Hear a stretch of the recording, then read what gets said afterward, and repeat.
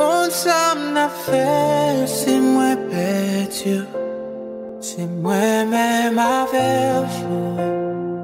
Hey you guys, welcome back to my channel. I hope you guys are doing good. Oh my goodness, I'm supposed to be looking this way. I hope you guys are doing good. I hope you guys are safe. I hope all is well. I just hope you guys are doing great. Okay, I don't really know how to talk.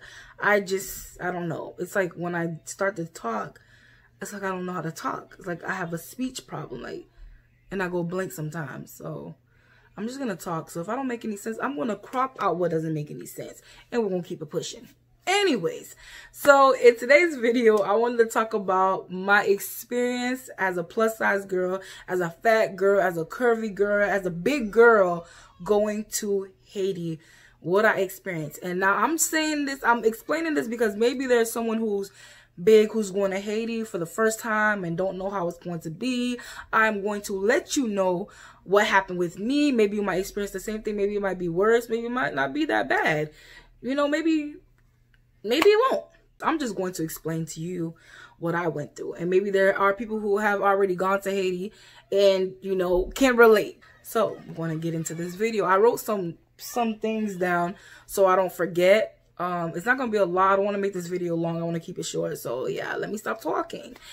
All right, so I've gone to Haiti several times in my life. I've gone to Haiti about 4 or 5 times, and I'm sorry if you guys can hear my nephew in the background. So yeah, I've gone to Haiti about 4 or 5 times, and when I went the first 3 or 4 times, 3 or 4 times, I was smaller. I wasn't this big, and I never really had any issues. The only thing that I did not like was that they will stare at you. Like, they just know that you're not from there or something like that. I don't know. But it was just very, very, like, strange. I thought it was just really, really strange.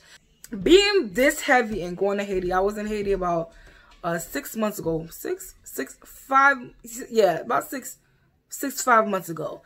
And, when I got there, you know, I got at the airport and everything like that, walking. We had to wait for our ride to come because they were stuck in traffic.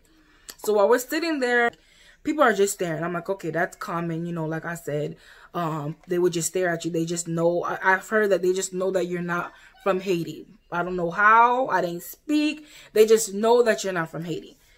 They just know, whatever. And then, so this is what happened. So while we're waiting, you know, we got our luggages and stuff like that, me and my mom, we're waiting for the person to come and get us. People will walk by like, oh my gosh, look at that girl. Look at her. She's so big. Out in the open. Like, not, when I say out in the open, like, they're not trying to hide it, okay? Like, Haitian people are very blunt, very outspoken, have no boundaries, nothing like that. So it wasn't like they was hiding. It wasn't like they was being secretive about it. They were like, they'll even, yo, yeah. Let me tell you, this one guy was passing by. He stood, had his hand on his hip, and looked at me, going like this. I kid you, like, I kid you not. My mom was like, what is it that you want? What you want? Why are you looking at her like that? And he said, oh, it's nothing. It's nothing. I'm just looking, like, oh, she's beautiful. She's beautiful. And I'm like, yeah, okay. Like, it was just weird. It was just so strange. Like, why would you just literally stop in front of me? Like, and then on top of that, the whole coronavirus thing is happening on top of that. Like, I'm talking about there's no boundaries. Like, the people who walk up to you, it's so crazy. I've gone to Haiti several times, but it just never just fails me to see this kind of stuff, whatever. So, like, you know, they was like, oh, look at them, they're so big, blah blah blah. Okay, all that. Get a ride comes, they get us, we get into the car, and we drive off. We drive off, we get home and everything like that, blah blah. So now, after being in Port-au-Prince for a couple of days, my mom is going to her home country, her home place, her whole homeland or whatever, where she grew up and whatnot, and it's in Lagonave. So to get to Lagonave, you have to get on a boat to travel to get to. You got to get on the boat to get to Lagonave. So we buy our tickets and we're walking to get on the boat. And when we get on the boat, there's this man. Now this man is just rude as can be. Like, when I talk about he is so rude, he is so rude, okay? I got on the boat, and we was in the bottom of the boat where, you know, there's shade. You can sit down underneath in the boat and everything like that. And while I'm sitting there, I told my mom, I'm not going to sit out here because I feel like it's a little hot in here. I'm going to sit outside. My mom was like, you sure you want to sit outside? I'm like, yeah, I'll sit outside. So I go outside, and I'm standing there and everything like that, and they're getting ready to get the boats out. So they start to pull the, what's that thing? The anchor. They start pulling the anchor. Like, it took a lot of men to come and pull the anchor. Everything is like, it's just really interesting. Like, America, I mean, here in America, I know they got those things, some kind of machine to pull up the anchor, but in Haiti, like, they're doing it by force. Like, you see these men yelling, no, do this, over here. Like, it was just so interesting, whatever. Okay, that's not the point of the story. So, this man who was just extra rude, he was like, oh, just, have this fatso, pull the, anchor up. I'm sure she could do it by herself. She's as big as a cow. Like, straight up in front of everybody. Like, that's exactly what he said. And laughed.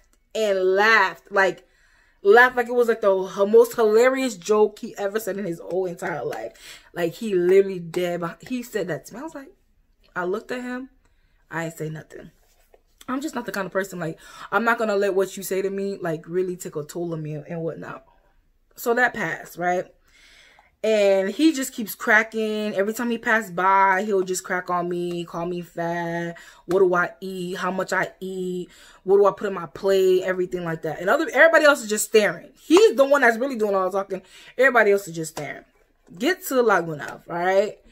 Getting to Lagunav, you have to like kind of like leap over to get to the what is it, the deck, the whatever, I think the deck or something like that, to get off the boat, to get on to land, basically. So I'm getting down before my mom gets down, and everybody's just standing there waiting for the boat. People are going down, and here I am about to get off the boat and everything, and everyone's like, oh my gosh, look at that big mama, oh my gosh, hey, y'all better help her get off the boat. I'm like, I am not that big. Like, I do not need your assistance. Like, they made it seem like I was some kind of, like, somebody with disabilities or something like that. Like, I needed all that extra help to get off the doggone boat. I'm like, I am not that big. Like, calm down. And I was like, don't touch me. Don't touch me. I was like, don't touch me. Don't touch me. I can do it by myself. I am not disabled. I was like, y'all see me walking. I am not disabled. I don't need your help. Even though I said that, while I'm trying to get off the boat, they still trying to assist me on the boat, off the boat, whatever. So now I'm off the deck waiting for my mom and everything. And then they were like, you're going to have to pay for 2 seats. Who's giving her a ride? Some of them was like, well, I'm not giving her a ride. I don't want her to pop my tires, because it's mostly motorcycles. They have cars, but it's mostly motorcycles in Laguna. It was like, oh, I don't want her getting on my bike. I'm not trying to have her pop my tires and things like that. And I was like, dang, like, and I actually had to pay for 2 seats every time I'm going somewhere and I'm using a motorcycle, because those were quicker. Cars couldn't travel everywhere because of the way the roads were set up. So every time I'm going somewhere, they charged me for 2 seats. Okay, y'all know how disrespectful that is. Y'all charging me for 2 seats, and you know good and well ain't nobody else gonna be riding with you. Like, it was just embarrassing. When I went to the football game in Zabuco, soccer game in Zabuco, like, it was the same thing. They was like, oh, how did you get up the mountains with her? Are you sure that's safe? Are you sure you safe? Or they're like, oh my God, look how she got on your motorcycle and she already flattened the tire. But yo, the things I experienced when I was over there, the things that was said to me when I got up there to the soccer match, they were selling like food and drink and stuff like that. And I was buying me a drink, and this lady was talking to me and my cousin. She said no, she wasn't talking to me and my cousin. She was talking to the ladies around her about me, literally in my face. Like, I'm standing in front of her to purchase something from the table. And she's like, look at her. She's like, that's so sad. She just eating her life away. She don't even care. Look at her, just so fat, just eating her life away. She probably just eat several bowls a day. Literally is what she said to me. And my cousin was like, You don't even know her. You don't know how much she eats. You don't know anything like that. You don't know anything about her. You just talking bad about her like that. And then she was like, oh, I don't have to know her. She's like, oh, I don't have to know her. I can see that she's destroying her life. I was like, wow, okay. She's an older lady. I don't know. Me, I'm not that kind of person to talk back. I know there's a lot of people who just don't care, will say anything and everything. I'm not that kind of person. I was like, I kept it in. I mean, I've always been talked about when I was growing about my weight and how heavy I was. So it didn't really bother me. Like, it was annoying. The thing is, it's annoying, but it doesn't bother. It doesn't get under my skin where I'm like, oh, I feel, you know, uncomfortable with myself, because I know good and well I walk fine. I am very flexible. Like, I'm not stiff. I'm a big girl, but I'm not stiff. I can do a lot of things. So it doesn't bother me. You know what I mean? Like, it doesn't really bother me. So I don't let that, you know, I don't let that sink in or anything. I don't let it overcome me or anything like that. But if you are a sensitive person, that's why I said if you're going to Haiti and you plus size, pack yourself some thick skin, okay? Because you will experience some things. You will hear some things. You won't like it. You don't like being called Big Mama, Tinunus, which is like big bear, big teddy bear or whatever. Like, certain things that they will say, like, you know, it's just, or they're like, oh, that's a true American. That's a true American. Look how fast she is. That's a true, hey, cool mama. Like, the things that they will say, they'll be staring. They'll call on the other people to come look. Yo, like you're some kind of like art from an exhibit or something. Like,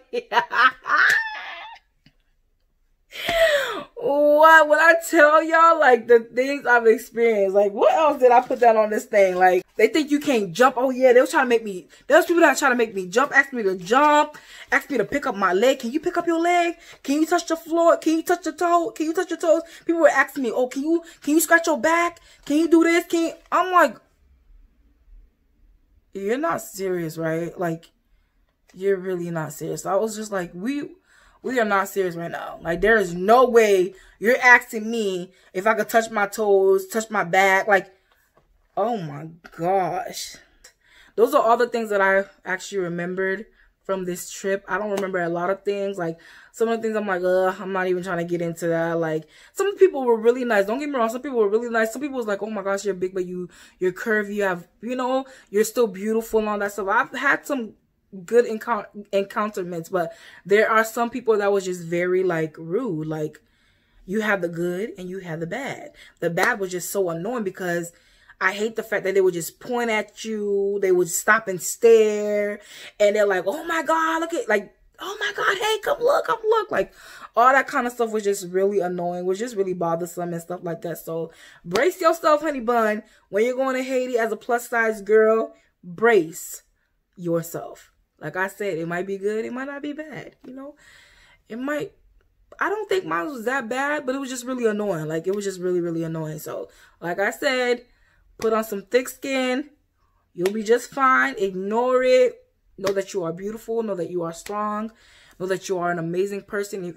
Don't worry about what anybody got to say. Don't let it take toll of you. Don't let it stop you from enjoying the trip. Because besides all of that, Haiti is beautiful. Haiti is fun. Haiti is amazing. So that's what I wanted to come and say. I wanted to come and share a little story and things like that. So, all right, then I'll see you guys again in another video. Have a blessed night, blessed day, blessed afternoon, whatever time it is that you're watching this. And I'll see you guys again next time. Bye.